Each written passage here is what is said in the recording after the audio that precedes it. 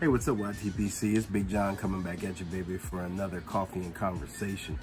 Wanted to take a brief chance today, reflecting a little bit, sitting back, think about things over a nice pipe.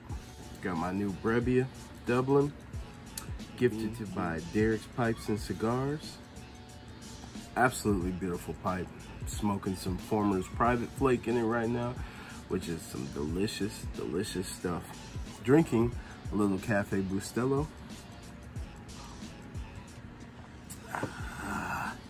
Good, beautiful Cuban coffee.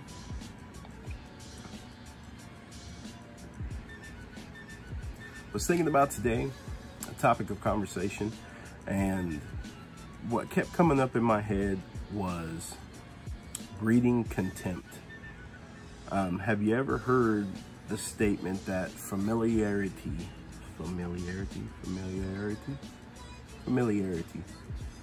breeds contempt? Meaning the more you know about someone, the more likely, in the statement, the more likely you are to be more critical of them or be scornful or don't like them because of the more you learn about them. On the other side of that, talking too much. As a man in this day and age, over the past, I'd say probably like 5 to 10 years, there's been this huge push. Oh, get your feelings out there. Tell everybody what you feel. Now they were pushing men to tell everybody what they feel. Now they tell men that everything that comes out of their mouth is offensive. If you want to know what I feel, and then I tell you and I'm honest, I ain't gotta be hateful about it. But if I tell you and I'm honest, then we can discuss it. But you might not like the outcome. But getting back to talking too much. Breeding contempt around you can cause some of the problems we as men face in our own homes and around us in life, at work. And we might not even know it. We might not even know we're doing it. The old adage to keep your mouth shut and keep your ears open is one that I think in 2020 needs to be adhered to more. One of my favorite movies of all time is The Godfather. You know, Michael Corleone, multiple times in the film, tells some of his family members never to go outside of the family. Don't ever tell anybody what you're thinking outside of the family. Well, I consider my closest friends to be like family. And not everybody in his family was actually blood relatives. There was some people outside his family, actual blood family, that was in their crime syndicate. So if you think like that, not to talk too much outside of your down-to-earth, 10 toes down brothers and sisters, the people that are down for you, people that you can vent to. The thing is about venting, everybody feels that they have this right to vent to anyone at any given time. Oh, it's okay, I was just venting. You were venting to the wrong person. It's okay to vent to your boy. It's okay to vent to your best friend. It's okay to vent to somebody inside of your family. But don't vent at work. Don't vent to somebody where you know they're gonna run their mouth. That goes back to the point of breeding contempt. You sit up here, you're talking too much, you're not listening. And the whole time you're bad-mouthing people around you in your family, boyfriends, girlfriends, family members, things like that. I'm telling you right now, as a person in this life right now, the first thing that turns me off to a person is how they talk about their family outside. outside work, work and in the street. Somebody sitting up there talking bad about their own family.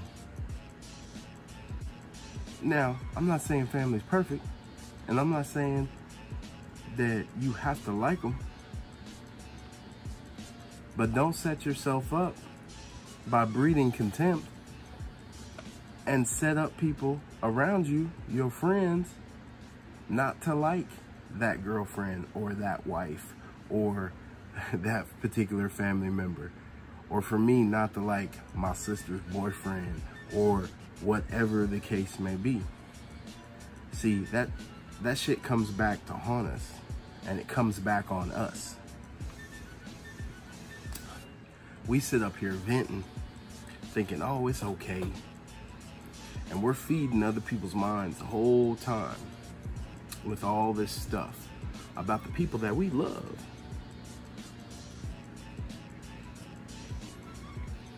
And then one day, that familiarity breeds contempt. One day that person jumps up and tells you the truth about yourself or about that person that's been doing you wrong the whole time, because in their mind, they're getting to know you more. So in their mind, if you're asking them for the truth, they're gonna hit you with it. And then you're gonna hate them for it. It's gonna happen. Why is it that most of the time when you have family occasions or big family get-togethers, there's always somebody that just can't get along? Is that your fault? Is that their fault? I think most of the time we gotta take a look in the mirror and say, hey, did I plant the seeds of this contempt for myself? I'm not saying you always do.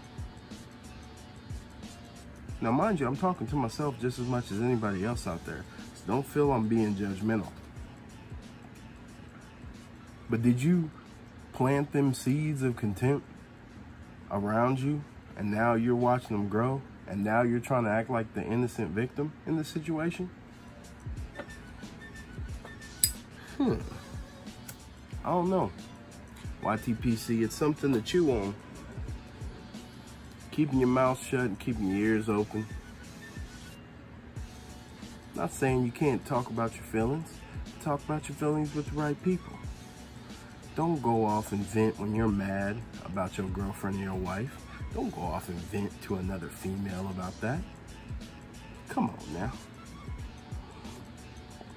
Women, the other way. When you mad at your husband, you mad at your boyfriend, don't go off and vent to another dude. Because as a dude, I'm telling you, that's a lion smelling blood. Shit, you just brought a gazelle to a lion. And we see that weakness and we smell it. And you can smell it in other people. Don't breed or plant contempt around yourself. Be more mindful. Smoke your pipe. Think things out when you have a problem. Don't be so rushed to judgment and so quick to throw your feelings out to the world. Now, I'm not saying you don't need to get them off your chest. I said it before. But be mindful when you do it. And also have other respect, family in mind when you do it. It makes for an easier life. And it also calms down drama around your household. Well, I appreciate you, YTPC. Thanks for coming out, chilling with me, having a little cup of coffee, thinking about some things. We're gonna have a couple other little manhood topics. All these things are things that are in my head. Just happen to be thinking about them. My experiences in life And what I would like to see a younger man, hopefully out there in the YTPC or YouTube or wherever, see this and think about some of the things that I'm talking about. Because I'm no philosopher.